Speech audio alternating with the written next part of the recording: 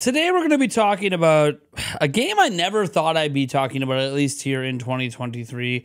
It's a game that's been on Switch every single year since the beginning and hasn't really had any notable updates in a long time until now. But these notable updates, I think, actually lead to some heavy promise of third-party support on Switch 2. And speaking of third-party support, we have some updates on Call of Duty coming to Nintendo Switch 2, and also when Nintendo Switch 2 might be arriving thanks to some stuff from Microsoft. And if you've seen these headlines already, I totally get it, but I think I got some stuff I really want to get off my chest about this that you are going to be really interested in. Now, you might have noticed I've barely been making videos over the last week or so, and that is because I've been working out some nice partnership deals, and that includes nice little deals like this one, because this video is sponsored by Into the AM. Into the AM provides shirts just like I'm wearing. You see some of these plain basic tees right here, but also these printed tees as well.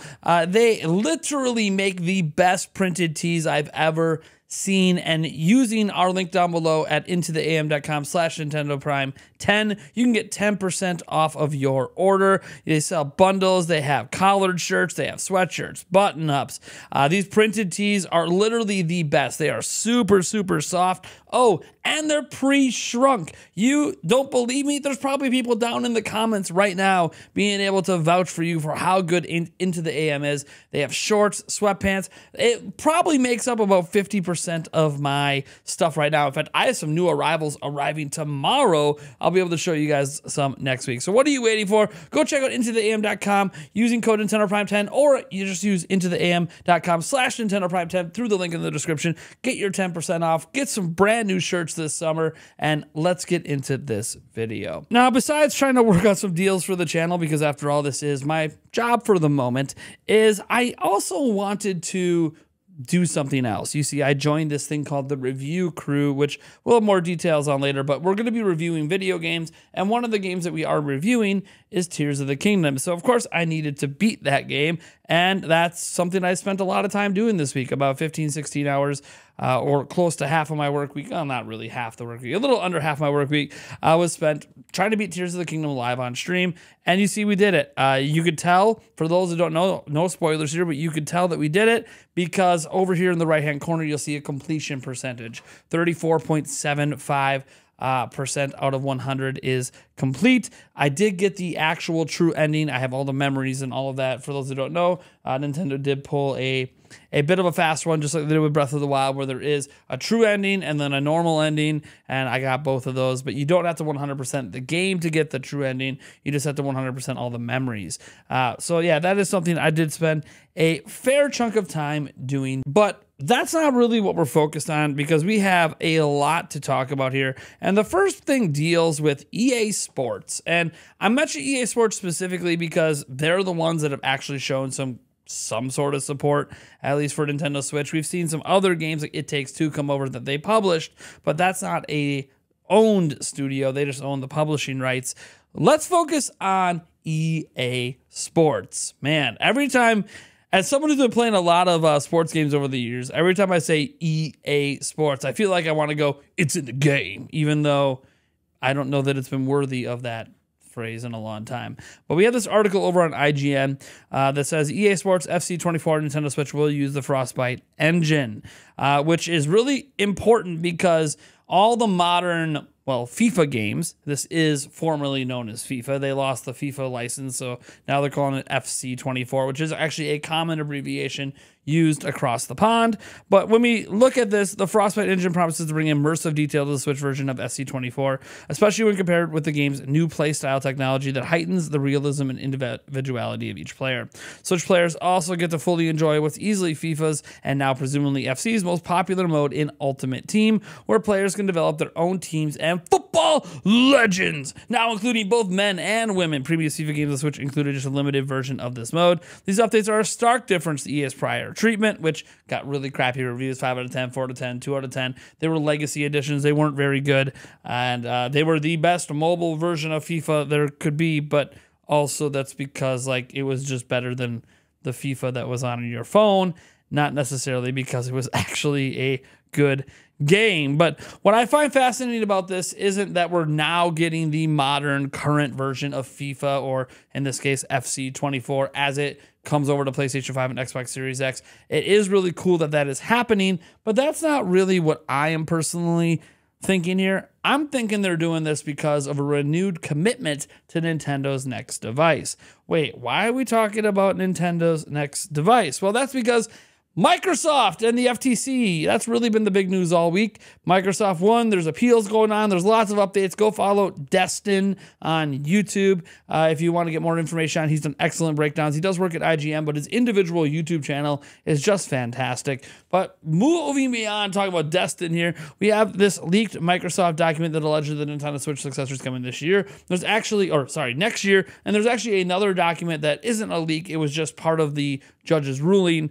But anyways, we'll get to that in a moment. First, let's get through this one where we have this leaked Microsoft document that alleges all of this stuff. But if we scroll down here, we'll get to the big part here. And let's see, it is right here. The potential confirmation of a 2024 Switch successor arrives via a document titled Defendants Proposed Post-Trial Findings of Fact and Conclusions of Law from the well-known legal battle between the Federal Trade Commission and Microsoft. Most of its 153-page document goes through various facts, definitions, and other details relevant to the FTC's attempt to block Microsoft from purchasing Activision Blizzard.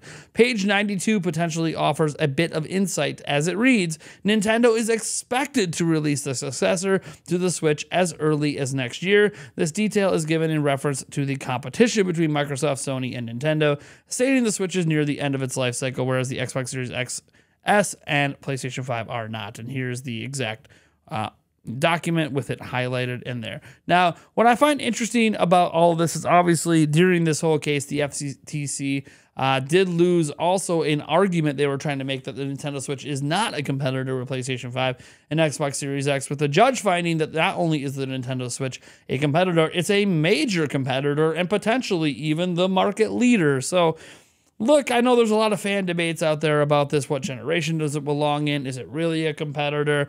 Oh, if you have a Switch, can you really be happy just gaming on Switch, or do you also own something else? Look, guys, I don't know about you, but I've been gaming for 30 years, and I think I've always had multiple gaming devices around, whether it was an NES and a Game Boy, or later on, like a Super Nintendo and a Genesis, or after that, when I had like the N64, I also had a PC to play on. So I've always had multiple gaming devices, and if you think about it, now that we all have mobile phones, we technically always have at least one gaming-capable device, let alone the Switch or the Xbox or the PlayStation or all of them or some of them, whether you have a Mac that can game or a PC that can game, a laptop. A lot of us have multiple gaming devices, so or at least gaming-capable devices. So I don't really feel like that argument holds much weight, but you know what? You feel how you want to feel. A lot of this is from console wars, and I really despise console wars. I don't think beyond just morbid curiosity of like, oh, who sold the most, that it really matters. And even then, that only matters to the companies, not to us gamers.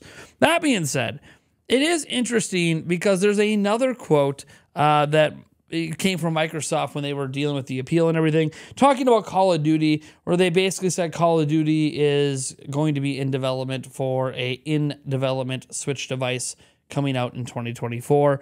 And the big thing here is talking about obviously Call of Duty starting out on the next device, skipping Switch. This was sort of something that might have been expected when that 10-year deal was signed. The interesting part is, does Microsoft actually know anything about the Nintendo's next device? There's been a lot of inference that maybe they know nothing. But what I will say when we're talking about that they know nothing, there was a legal document signed by Shuntaro Furukawa and Phil Spencer for this 10-year deal if the sale went through. And I'm sure when negotiating that contract, there probably was a question of, hey, when is your next device coming? Because we think we're going to put Call of Duty on that, which the 10-year deal would encompass that next device anyways, right? So it's a pretty fair question, and it's probably expected that while Nintendo won't give them any like details on what it is or what the specs are going to be, that yeah, they probably gave Microsoft an idea of a release time frame, so they knew if this purchase went through, when the contract would kick in. Would they be making it for Switch, or would they be making it for that next device? That would be something that Microsoft would like to know when they sign a deal like that. And while I don't think it was being held over Nintendo's head, tell us or we don't sign the deal, because they wanted the deal signed because it helps them with their legal case, it wouldn't necessarily be untoward for Nintendo to have just given them an idea of a release time frame. This isn't like a commitment, we are releasing this system in 2024, but more of a, you probably can expect it in 2024, so then they can make their development plans around that. And obviously, once this sale and this acquisition goes through, at some point there'll be some requests to Nintendo for dev units and blah, blah, blah, blah, blah. But the point is that it does seem that we're seeing some pretty decent commitment third-party wise for Nintendo. It feels weird to say Microsoft and third-party in the same sentence, but hey, we get Minecraft from them. Obviously for EA, we've gotten things like It Takes Two, but FIFA's really been the one that we get every year, even though it's kind of a crappy version of the game. Now it's FC24, which might be a better version of the game, but also, well, it's not the kind of third-party commitments we'd like to see. If Microsoft's going to give us stuff, we'd like to see them commit to Doom and Wolfenstein, like those continuing on Nintendo platforms, which we still don't know if they will. We'd love to hear Diablo 4 or something's going to come over to the next platform. That would be really cool. But again, this is stuff that they can't talk about this until the next platform comes out anyways. They could really only talk about the thing involved in the legal case, which this Nintendo contract came up during that case. So that's why we're getting some of these little details. I do think, though, that a lot of us want to see the bigger third-party companies out there. And I know EA and Activision, those are big companies. But I mean, the ones that we really get excited about, we'd love to hear Square Enix double down and say, hey, our next Final Fantasy game is going to come to that next platform instead of being PlayStation exclusive. Hey, we'd love to see Ubisoft go, hey, our next Assassin's Creed after this next one is going to end up on that new platform. We'd love to see 2K not just be like, hey, we're not only bringing NBA 2K, we've also gotten Rockstar, to get Take-Two to go there and go, hey, Rockstar, you're gonna put Grand Theft Auto on that next system. So look, there's a lot of things that we would probably like to see as sort of commitments. CD Projekt Red come out and make commitments, but in the end, those commitments can come later. What I do think this does spell is that this next platform is going to have the third-party support. I'm not worried about Nintendo's creativity. They've proven with like New Horizons, and they've proven with Tears of the Kingdom and Mario Wonder and Kirby and the Forgotten Land. Like, they have plenty of creativity, so they're going to continue to bring us big, ambitious, creative games at a pretty good pace. So we're going to have the first party, but I always worry, can the third party games step up? Because as third party games are dwindling just a little bit, so just a little bit, are we going to see an even bigger commitment? And finally getting EA to put the full version of FIFA on Switch, I think FC24, is them really showing commitment to the Nintendo ecosystem, because they know that what this next system is going to be, and they want to be a big part on it and think there's a big potential market for them. And I obviously think Microsoft's having this 10-year deal with Call of Duty. Yeah, it was about putting their best foot forward with all the legal arguments, but also they probably see a potential to make some actual money off a Nintendo system and putting their best foot forward there. So I am liking the future of this system before it even gets here. We already seemingly have third-party commitments, definitely Call of Duty, which should help convince other third-party games to come over. So I'm really excited for the third-party prospects of this next Nintendo system. It's something we don't often talk about. Talk about, oh, it's going to launch with a Mario game, or oh, it's going to have this, or oh, what are they going to do with Mario Kart and Smash? But what about the third parties? They're massive on Xbox and PlayStation, not seemingly as big of a deal on Nintendo, although we do get a number of really, really good ones. So yeah, let's maybe get a little bit excited for the potential third-party support this next system's going to get that maybe Switch never really quite had. Thank you guys so much for tuning in. And look, if you enjoyed this video and you made it this far, I would appreciate if you drop a like and subscribe to the channel. I am trying to do YouTube full-time. I am currently a full-time YouTuber, but you guys decide how long we get to keep doing this. I didn't do this spiel at the beginning like I've done on other videos, because one, it gets really old saying the same thing at the beginning of videos, and then watching it not really work anyways. And two, look, we only want people that enjoy being here. So if you made it this far, I assume you enjoy the content. So thank you ahead of time for probably already being a subscriber. Catch you guys in that next video.